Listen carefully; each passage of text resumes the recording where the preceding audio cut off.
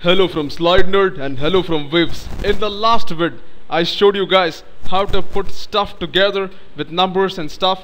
In this vid, we are gonna go ahead and put some spaces with these patterns, alright? So if you guys observe something again, you will find this, that the first line has 3 spaces, next one has 2, third one has 0, then 1, 2, 3, alright? So if we can generate these numbers somehow, then we can put those spaces using a for loop and then we are done. So let me go ahead in NetBeans and complete what we started. So here in NetBeans I have the same project which is not modified at all. I have everything. First it was asterisk, then I made a way to generate these numbers at the start by saying 1, 2, 3, 4, by saying start is I, start is 8 minus I. Then I also made a way to decrease and increase the things as per the middle column, right? So now we are left with putting nothing but the spaces over here.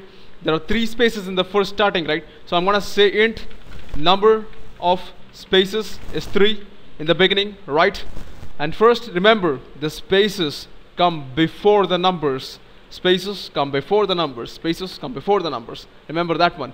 And so now what I'm gonna do is I'm gonna go here and I'm gonna say, before this I'm gonna say 4. Remember, since they come before the numbers, I'm gonna say j equals to 1, j less than equals number of spaces, j plus plus. Alright, I'm gonna say system dot out dot print. I'll put the spaces here, right? 1 space, and this is gonna print as many times as there are number of spaces. Initially there are 3 over here, as you guys can see. So let me go ahead and run this. Control S, Shift F6. Now here is the problem. Since we took the number of spaces as 3, the for loop is going. This for loop is gonna print each space 3 times, and that's it, right? 3 over here, 3 over here, 3 over here. But that's not what we want. First we want 3.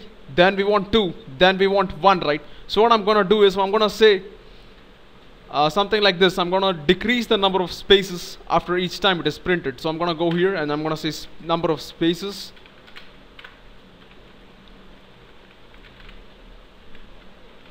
Number of spaces minus 1, right? I'm gonna decrease the number of spaces. So I'm gonna say Control S, Shift F6. As you guys can see, we have got half the pattern, but remember, after the 4th row, that is this row, we need to increase the number of spaces. Here it becomes 1, here it becomes 2, here it becomes 3, right? So what I'm gonna do is I'm gonna say something like this. I'm gonna take this if else, cut paste this below this for loop, alright? And now here inside the if else, I'm gonna say something like this. If the current row, if you guys can see, this is the 4th row, right? Before the 4th row, we want the number of spaces to decrease. Over here it's 3, it's 2, here 1. So we are gonna say if I less than 4, number of spaces should be decreased. Otherwise, it should be increased. So let me go ahead and run this. Control S, Shift F6. At this point, you guys can see, bam, that's our diamond. We are done, guys. So now, let me go ahead and show you the relationship between the different things. I know this is a pretty complex piece of code, but if you see the vids separately, you will understand completely what's going on. If you haven't seen the earlier vids, I would urge you to check those 2 vids out. Here's the thing. So what I'm going to do is I'm going to show you the complete code first.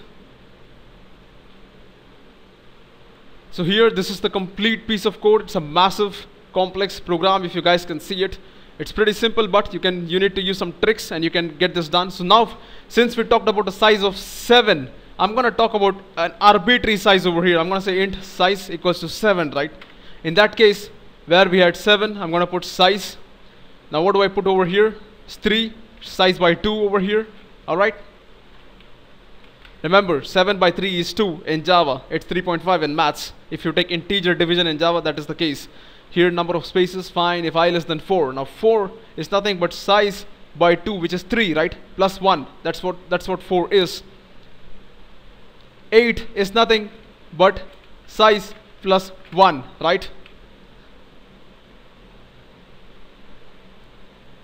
Again, over here, 4 is gonna be nothing but size by 2 plus 1, right?